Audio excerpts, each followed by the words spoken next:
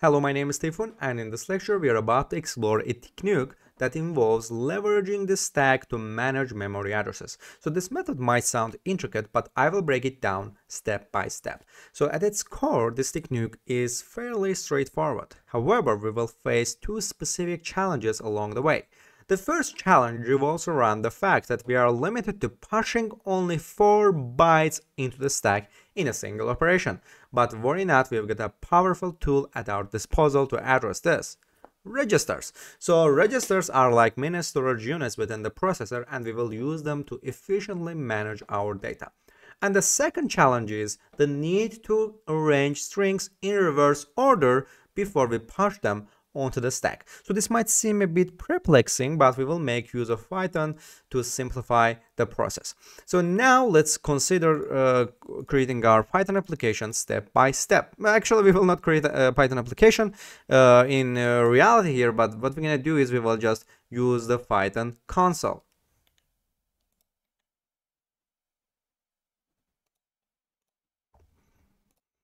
And here, let's actually create our string. So let's name it the string malware injected here again with stack method. This is our string, and after that we will use the new line. And now we will go to Python, which is specifically Python 2. And here Python 2.7.18. Now what we're going to do is we will firstly define the string here, not this, here. String. In this case we will name it, let's actually use this malware injected with stack method new line. So malware injected with stack method, and after that new line without space. Why do we need space in new lines? Yeah. And after that enter. So we defined the string here, and now what we're going to do is we will reverse this string. So string here and string. So we will use this double characters and -1 to reverse the string, not this here. And now let's print the string. And as you can see here, we reverse the string .them HTE. That's, and yeah, this is the reversed form of string. So if you read it from right to left by characters, malware injected with stacks method and new line. And now we will need to encode the string. So we will use encode to hex in one line using this. So string, or actually let's create hex here. So we will use this reversed string, which is already reversed here. And we will use string.hex. And in this parenthesis, we will write hex. That's it. And we got an error here. So it's not attribute hex. So because we need to actually also, yeah, we will need to, instead of writing as encode here, and that's it. So now let's actually print hex, and this is our hex value for this. Now let's copy this, paste it here. That's it. So as you can see here, as I said, we are limited to just pushing 4 bytes into the stack in single operation, right? So what we're gonna do is we will split this hex by 16 bits, 16 hex numbers here. So 1, 2, 3, 4, 5, 6. Here, so this is 16 per line here.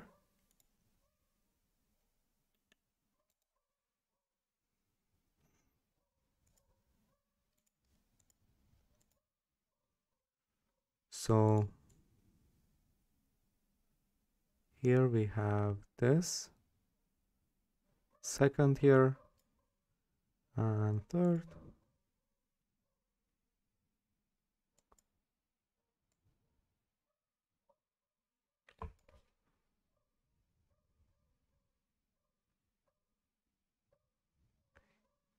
Yes. Now we can write our program since we split it. Now what we're gonna do is, and this encoded string is essential for our assembly programming, and it might appear complex at first, but by breaking down into manageable steps and using Python's capabilities, we are setting the stage for seamless implementation of this stack-based technique. So we will now open our Visual Studio Code. Let's right-click on it, new file, and stack method.asm. That's it. So now what we're going to do, we will declare the entry point of the program as the start. And after that, it's actually a global start here, global start. We will create a text section containing the actual program code, section text here. And after that, we will write start, that program starts executing from this start label. And now what we're going to do is we will clear the rax register firstly. So XOR rax.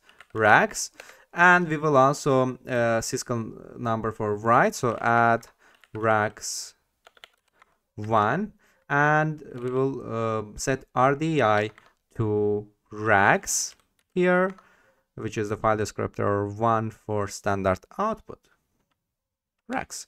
And that's it here. So we have done with it. Now we need to push the strings onto the stack in reverse order.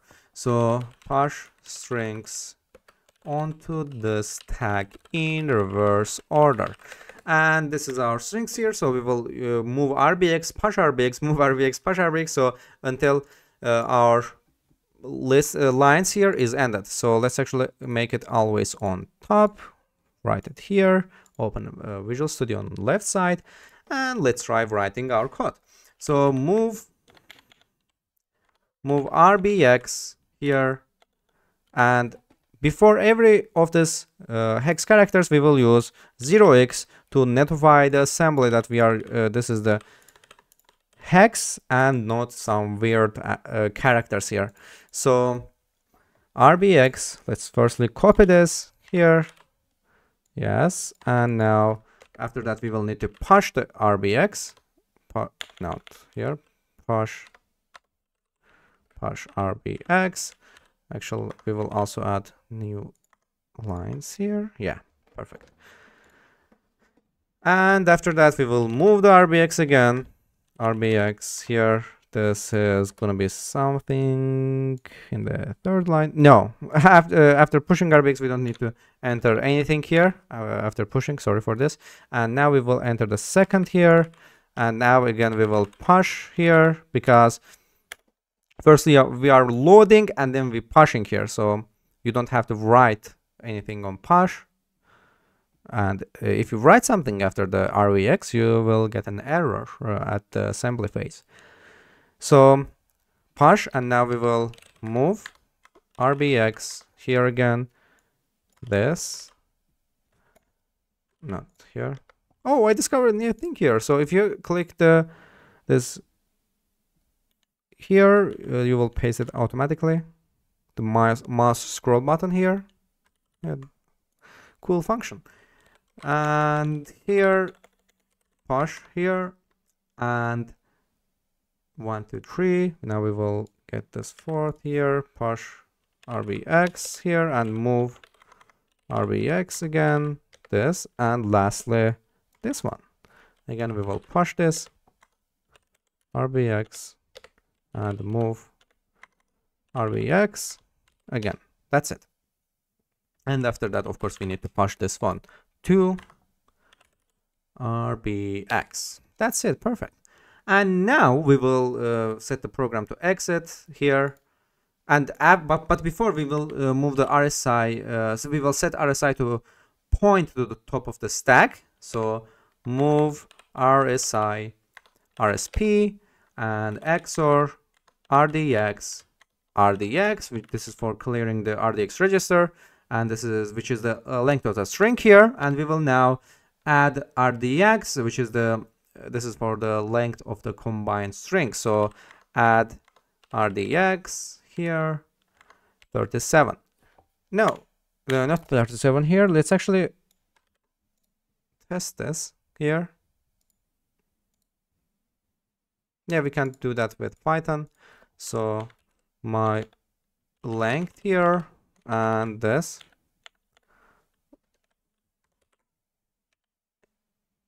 here, and length.len or len length here. Yeah, it's 35. So after 35 we will do +1, which is 36 for the null termination character for the string, and after that we will add 1 character for each of this. 1, 2, 3, 4, 5. But before adding this, let's count this as 36. 36 here, and let's see what happens. And after that we will do that easily here, just changing this character, this RDX value here. And now we will perform the syscall to print the string syscall, and after that we will clear the rax register again. Not this, yeah, XOR rax and add RDX. No, add RX rax, add rax 60. This is for the syscall number for exit, and after that we will XOR RDI, RDI, yeah, RDI, RDR, and then we will just use this syscall. That's it here. And now, as I explained this code line by line, I will do that again, but before that let's actually use the NASM to assemble and then link our program with LD here. So NASM, no, we need to go to that directory, sources, shell, and ls. Yeah, we have the stack method.asm, and NASM FL64 stack method.asm. Output file is going to be stack method.o here, ld, and as you can see it's assembled perfectly without any errors or warnings. So hello world, no, not hello world.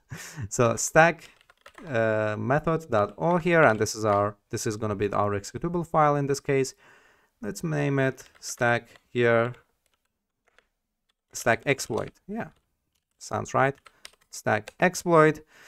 And that's it. So as you can see here, as I said, so met 1 2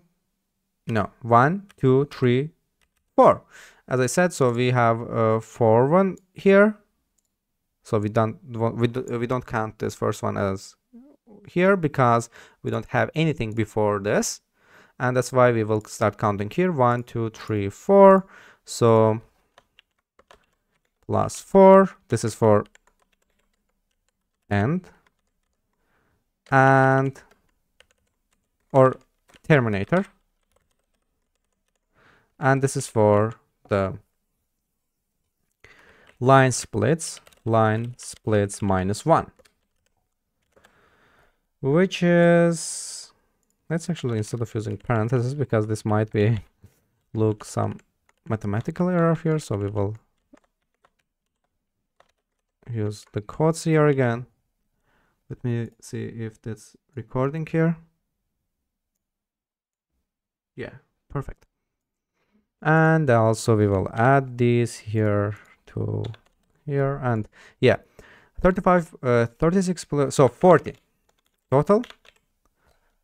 And yeah, let's actually go to, no, we don't want to save it, just don't want on top always. Yeah, so we will change it to 40, and here we should compile it, and LD, and that's it. And as you can see here, we both have the new line and the method here. So we created this shellcode perfectly and executed it. So, but before that, now I will explain this here. So the code starts similarly to previous examples by clearing the rex register and setting it to 1, which corresponds to a syscall number for write. And we have the move RDA rax instruction to for setting up the file descriptor for standard output, which is RDA 1. And here after this we are pushing code several strings onto the stack in reverse order using this push instruction, and each string is represented as a series of bytes. And after pushing the strings onto the stack, the move RSP instruction sets up RSI to point to top of the stack and where the combined message is located. And XOR RDX here is as always clears the RDX register and then adds RDX 40 instruction, sets it 40, which is the length of this combined message with the splits, new lines, null terminators, and so on. And the syscall instruction performs the syscall to print the combined message, and then as we always do, this code then performs the exit call to terminate the program, similar to previous examples. Let's actually delete that and run it again. We will not get an error, but and as you can see, we got segmentation fault, but our program is still terminated, so we need that. And this assembly code demonstrates how to print multiple lines of message to console using syscalls. And the strings are constructed on the stack in reverse order and then printed with appropriate syscalls. So the usage of registers, stack manipulation, and syscalls is consistent with this common assembly programming practices to interact with operating system and perform specific tasks. And initially we encounter an action where we are pushing 8 bytes onto the stack. So now you might wonder why we are not pushing the remaining bytes one by one or even in groups of 4 bytes. So here's the beauty of it. So we have a more efficient approach. We can utilize registers, which are like temporary storage units in the processor, to perform this operation in a single swift move. So imagine you are transferring a pile of 8 bytes from one place to another. Instead of moving them one by one, you can grab all 8 at once if you got a large enough container. And in our case, these containers are registers, and they empower us to transport more data at once. So the subsequent step involves pushing the content of that register onto the stack. So this is where the magic. Yeah, sorry for this. Yeah, so this is where the magic happens here. So instead of tediously pushing each individual byte, we are moving a more substantial chunk of data from registers onto the stack, all in one go. So this efficiency enhances the speed and elegance of our code. So through the clever combination of pushing 8 bytes to the stack and the smart utilization of registers, we are optimizing the process of transferring data, streamlining our code, and achieving efficient result. So this is a prime example of how strategic decisions within coding can lead to improved performance and cleaner execution. Fantastic. So you've wrapped up our lecture with a clear roadmap for the next steps. In our upcoming session, we are diving into the practical application of what we have been learning. So we will start by assembling and linking, which sorry, what we did this in this lecture, and we will do our shellcode. So this process will transition us from raw code to an executable program. Which is, we can call this like malware for ethical hacking. But that's not all. So we are taking it a step further by extracting the shellcode from our assembler program, and we will interact it into a C code. So this interaction bridges the gap between theory and hands-on practice, allowing us to see our efforts come to life. So that's it with our lecture, as we continue on this journey of assembly programming and shellcode development. Until our next lecture, keep your curiosity and enthusiasm high. I'm waiting you in the next lecture. My name is Typhoon. Is this microphone running? Yeah, perfect. I thought I was recording it again. Bye.